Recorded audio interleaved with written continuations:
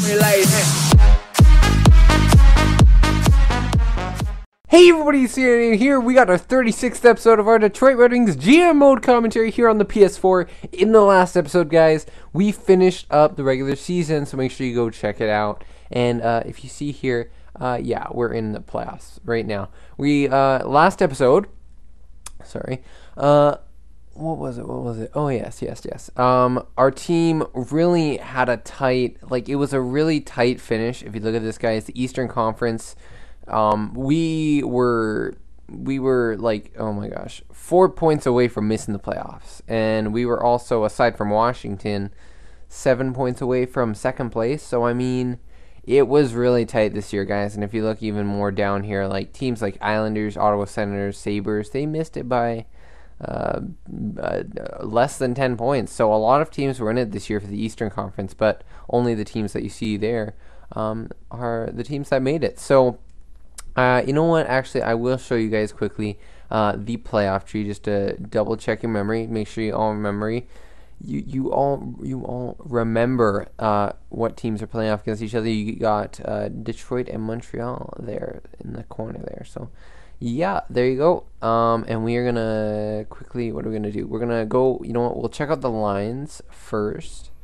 And here you go. You got PK Subban and Jamie Benn. So it looks like the Canadians are still rolling with their right-handed D-man. And let's see what else they got in their team. They got Max Pacioretty, 91 overall Alex Galchenyuk. So we got to a first-line center. Look at that. And then you got Nikita Sherbak. So he's a second-liner. He's got really nice offensive stats. Not great all-round. So we can, I mean, it doesn't matter. They got two really good first liners here, and I mean, Sherbak, he's a good player to put on that line, so they'll be fine. Lucas Lesio, you look at this guy, you know what? He grew as well, definitely, from the top 9 player that he's supposed to be. Charles Hudon, 3.5 green stars, I guess you could say.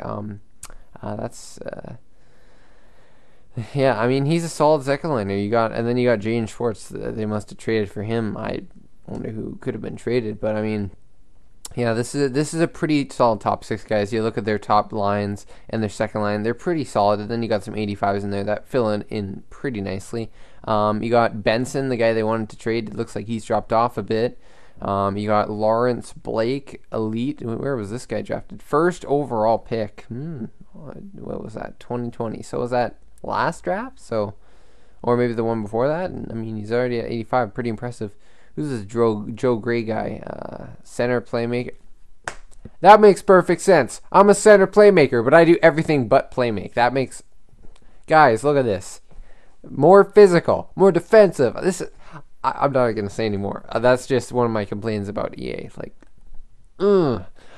You got Anders Lee there. They got him for a solid depth pickup. I don't want to go through this too much. Jordan Kyrou, young prospect, looks like he's developed into a pretty solid center. And then Brendan Gallagher, I'm surprised he must have dropped, I'm guessing. Yeah, I mean, he must have dropped because of all these. I mean, you got a lot of guys playing here, and I guess, I don't know. New Jersey or Montreal likes putting Subban on their second D line. That makes perfect sense. But you look at this, guys. Their defense is actually pretty. I mean, aside from the top 3 guys, Platonov, who's this guy? Oh, I mean, he's solid for a defensive defenseman, I guess. But I mean, and then you go into Emlyn, who's getting a lot older, and Dalton Thrower, who I guess did not pan out for them as. He's not great, so, I mean, there you go. You got your decor there, so it's solid, but let's see who they got for goalies. Oh, my gosh. And I forgot about Fugali. So, guess what? If Carey Price goes down, you got to deal with Fugali. So, either way, we are getting beaten in the goalie tandem. But you know what? I wouldn't be too worried because I think our goalie tandem is honestly solid. And I think Mrazek plays like a 90 in the playoffs anyway. So, I think we should be good, guys. Our team looks pretty set. I like our centers. I like our wingers. I like our defense. It's all pretty solid. We don't necessarily have a bunch of 90s on our teams, but we got Jamie Benn, who will definitely help out with that. And you know what? I like our chances. This is going to be a tough team. I think they're definitely going to be probably, I was going to say defensive, but I mean, they look like a pretty good offensive team as well. You got a lot of snipers. Even Jaden Schwartz is there, so it'll be interesting. Let's hold a team meeting here. This big game, it's game 1 of the series. We have to view the big picture here, build up confidence, and get those wins. You know what? Let's start right there. Let's start right there, make the team happy. But you know what? You gotta definitely start off with a win here in Detroit. That'd be very nice. So we got home advantage in Detroit in Joe Louis Arena. I don't think that's it, but maybe I'm wrong. But anyways, guys, we're gonna start off the game. We're getting outshot by 1. First period. And it's a 1-0 lead for the Detroit Red Wings as Salonen gets a goal, and it looks like we're out shooting them a lot. So it's a good thing we're out playing them, but it's a tight game. So let's have a good second period, and let's finish this game off strong. Second period. Okay, so it's still 1-0. That's good. They haven't scored yet, which is what I like to see. Shots are 24-19 for the Red Wings. Can we keep this lead? That's going to be the big question as we start simming, if this allows me to press the square button. And Anthony Mantha gets a goal on Carey Price. We're able to score on Price, it seems, which is good. And I think, yeah, there you go, Mantha. Yeah, he's definitely stepped up this year for what he was projected to be. You know what? Maybe he's starting to play like a 90 in the playoffs. But we're out shooting the Canadians a lot here, which is something I really like, especially for home advantage. Game 1, that's a great way to win it. 3-0 shutout, very nice. You know what? Double check 3-star. Yeah, you're not surprised. It's Mrazek. And Larkin seemed to have a pretty hell of a game with 3 assists. Not bad. So the Red Wings are off to a 1-0 series start. Chris Terry, Grand Rapids. Do we just do best lines for them? I'm just trying to remember this. I think so. Yeah, you're pretty much set there. Oh, he's back from injury. Okay. Yeah, that's good. That works. Okay, there you go. Game 2 in Detroit.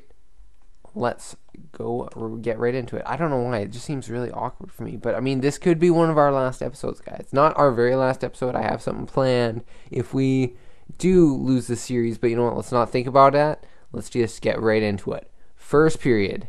And Dylan Larkin starts off the scoring with a 1-0 lead for Detroit. And we're out shooting them again 12-4. This is what I like about our team right now, is it seems with the out shooting, we're outplaying the opponent. So I really like that. Let's keep it up, guys. Second period. And there you go. Kokolechichev and Tatar get on the board. Anders Lee starts off the scoring for Montreal, but we got one right back with Tatar. So that works out. It's good. Out shooting them 25-14. Let's finish off strong, guys. Third period. Okay. Oh, no. That's not what I like to see. Lesio, they're getting some depth goal scoring, which is not something I like. We got the penalty kill. And Pacioretty just showed up. Come on, guys. We cannot falter now. This is not a good time to falter. You got to start outplaying them now. Let them outplay you for the first bit of the third. Now you got to start outplaying them again. Come on. Get those shots. Get it past Price. Overtime. No one ever likes their chances in overtime. It's probably because it's called sudden death for a reason. Overtime. Come on, guys. You got... Oh, my gosh. Galchen. It's just going to happen. We're going to let in 4 goals and 3 goals and all that time. That makes sense. Makes perfect sense. Okay, so they stole one from our home rink, and now we got to take one from Montreal and make this a 3-1 series for us, even though it's only 1-1. We have to... I don't like being behind, guys. It's just not the way. We got to start playing like we're a top-notch team and not behind all the time. So we're in Montreal. We got the first shot on net, but, I mean, Montreal did the first game, so let's hope that's not a bad omen. First period. And shots are 9-9, and why did I think of that first? Dalton Thrower gets Montreal on the board within the first 2 minutes, not even like almost minute or past minute. And then Nasty Sweet gets one. Nasty. Second period, and Detroit, Dylan Larkin gets one to make it 2-1, nice and early in the second period, and they're out shooting us by 1 shot. I mean, shots are close. And it's a tight game, it seems. We just got to get some more offense past Price. And defense, you got to start playing stellar. I need you guys to stay consistent and not let in 3 goals within 2 periods. And just unanswered. You got to answer back. They are out playing us like crazy right now. Come on, guys. You got to get more shots. Give it a challenge for Price. Come on. But Will Mrazek. Mrazek, the 90 overall goalie. That's not 90 overall. Will get it done, and he will not allow another goal in this game. That's very nice. Mrazek played stellar. So did Price and Larkin. He had 3 hits. Look at that, 3 hits. So proud of you. So proud of you. We are going to be going to Game 4. Game 4 on the road once again, and if we can steal another one, that would be, oh my gosh, that would be crazy. That would be crazy good. Let's try and get the win and take a 3-1 stranglehold on the series. First period, and it's 1-1. Salonen, he gets another goal. Second goal in this 4th game. Pacioretty gets another goal in this series. I'd really like to see him not getting goals, because then it makes me feel like we're shutting them down well. But we start off the second period with a power play, so let's capitalize on that and get that goal back. Second period, and we just let them score 2 goals. Thrower and Gallagher, right within a minute apart, basically. And now we're down, and we need to come back like they did to us in Game 2. Guys, you got to start playing clutch here. Power play, oh my gosh, they probably got a penalty. Power play. Oh my gosh, no power play goals. Maybe we need to change something. I don't know. Benson gets one, and you know, oh my gosh, just skip that. Mrazek just had a bad night. He had a bad night. I'm not even going to look at 3 stars.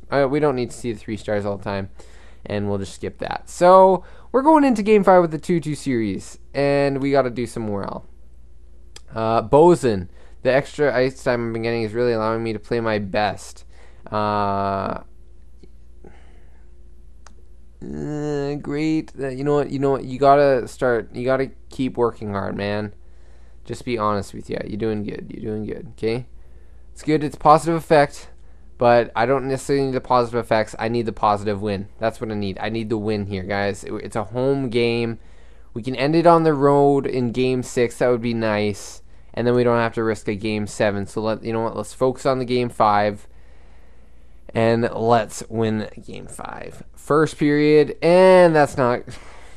Do I need to be more energetic? Is that it? Is that what this game is trying to tell me? Be more energetic and we'll give you a bit more offense. Emelin and Kyrou get them on the board. Their depth is scoring. It's not even Galchenyuk. He only has 1 goal, but... Second period.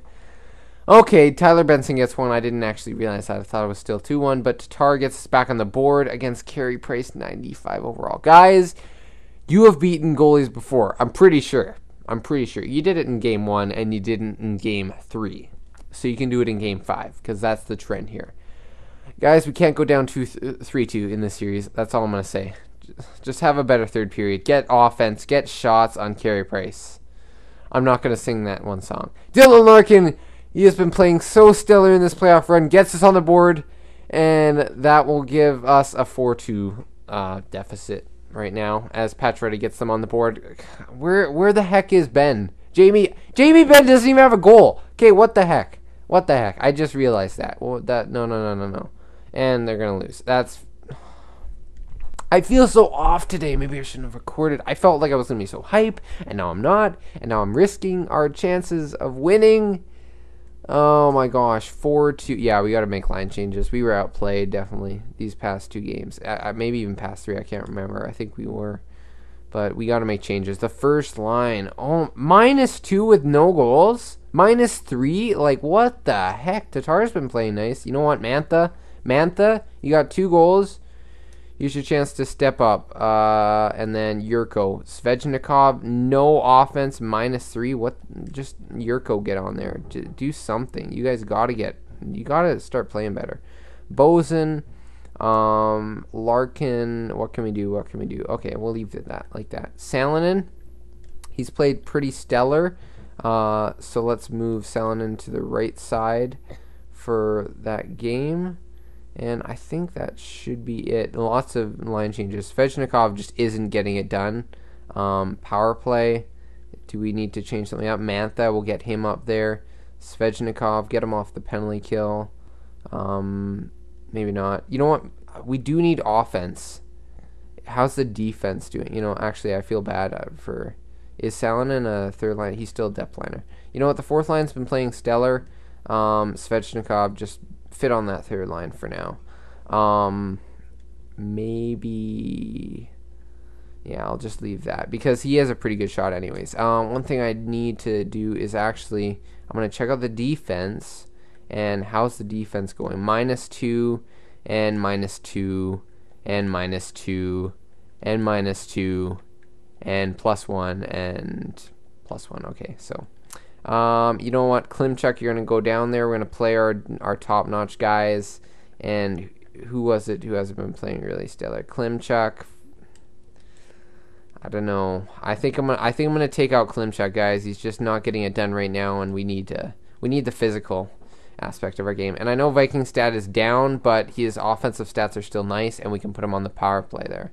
So whether or not this is a good decision, I take responsibility for it, and hopefully we can get back in the series and tie it. That would be very nice, and it's what we need right now. So let's put in Viking stat once again, and there you go. That's all set. We got him in there, and I think that should be good for now. I'm actually tempted to change things up even more. I was going to say Stahl may be better to put with, you know what, we'll do that, because, you know what, they have their defensemen spread it out, so I'm going to do this, De Kaiser, Ouellette, Sproul, and Stahl. I'm going to play Sproul on the top line because that's where he fits best. Ouellette, their best defenseman, Subban's there, so it works. And then hopefully Viking stat can get us some offense. And now we will try to finish off Game 6 with a win. That would be exactly what we need right now, and is to get back in the series. Guys, we're down in the series, so we got to do regular time simulation. This could be our last playoff game and our last playoff round, our last playoff series. We work a goal on the power play. That's really awesome. Tyler Little. And we are outplaying them like crazy. This is really good. We had a long power play. Wow, I just realized that. We just gotta keep on outplaying them for this first period. Keep the lead right now. And okay, so they got a couple of shots on, but we're keeping that lead. And Little is helping us out now with a bit more offense, which is really what we needed from him. Second period. Let's go and get more offense, guys. Penalty kill.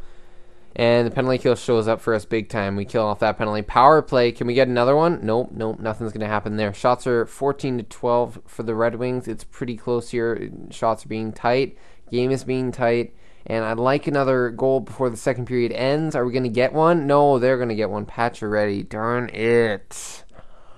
Jamie Benn, I'm going to call you out right now. You need to flip and step up, man. You are just not helping us, at all. Should we have put you on our fourth line so then at least you get tons of goals on the fourth line maybe? But, I mean, he's not stepping up. So we got to have something. We have to have someone step up for us. Mrazek, you've been playing pretty solid for us, but we really need you to play like that 90 overall goalie that you played a couple games ago.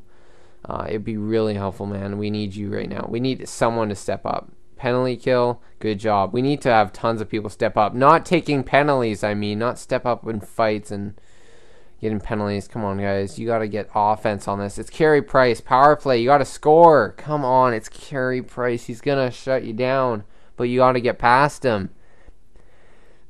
Okay, it goes to overtime. This is not good, guys. No. I feel like I'm going to freak out, and I'm going to freak out.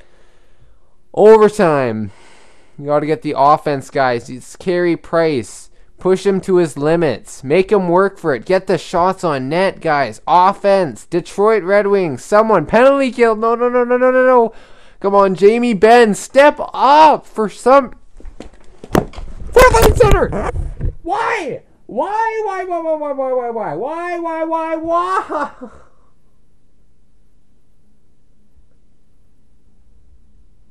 92 overall, Jamie Benn doesn't score, but who's that guy? Jordan Cairo, 82 overall center, playmaker on the fourth line. That makes perfect sense. I love that.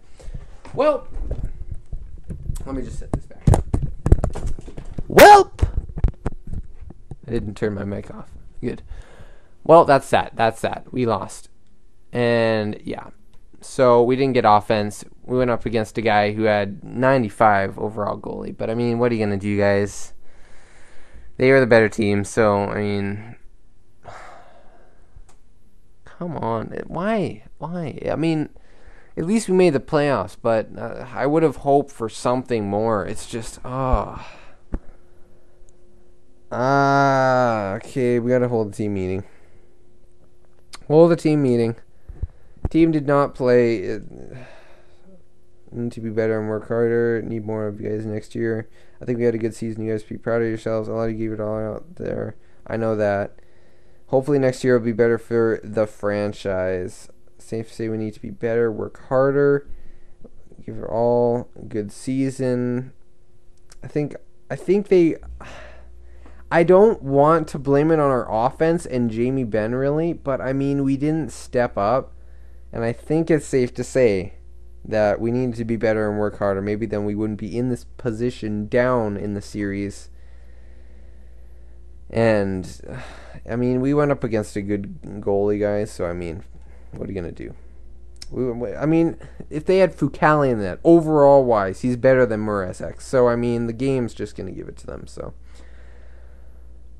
why does it have to end off like that? It just had to. My luck. But I mean, it's not gonna end off necessarily with a cow. I would have hoped that we could have made it past the first round, guys. But I mean, you know what? We'll skip and see how that goes and ends up. We'll skip to the draft. I might have a plan for next episode. I'm not sure. I know I want to get another GM commentary out soon. I was thinking of doing a vote, but I think I'm gonna be getting busy over the next couple months, even next year. Working harder, doing lots more work. But I gotta think. I'm thinking about stuff. I got different ideas. We got our. Make sure you guys go check out. What is it? I'm having a brain fart right now. The Legends season mode, fantasy draft season mode with me and Nathan. That will be.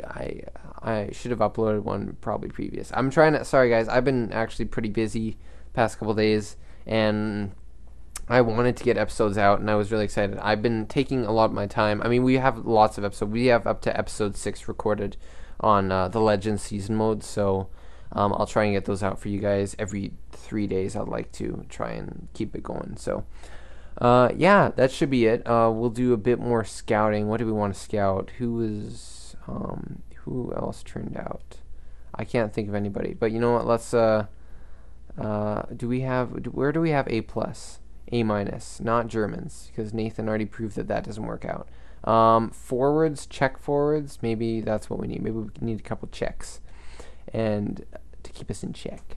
So I think that should be it. I believe our AHL team didn't make it past the first round either. That's unfortunate, but you know what, guys, these kind of things happen. I mean, at least it wasn't like the New Jersey GM mode commentary, the old PS3 version that we did on the old one. We're not going to add players to watch list. We can't now anyways. But at least we didn't miss the playoffs like in that one in the last episode. Spoiler alert, not much, but yeah, we missed the playoffs in our very last episode, so that was not great. But I mean, at least we made it this year. Colorado Avalanche win the Stanley Cup. Calder Cup goes to the Syracuse Crunch. Who's that again? That's not Colorado, is it? I don't think so. No, it's Tampa. Okay. Yeah, we will get up to the draft here. I think I might have an idea. Otherwise, this actually might be the last episode. You know what? I think it's going to be the last episode. I might have, you know what? Maybe I don't know. We'll figure out something. Maybe you guys can let me know. Leave down a comment down below on what you think you want to see. Do you want to see just like a whole episode that's like half an hour, just complete sim and see what our team would have looked like for next year?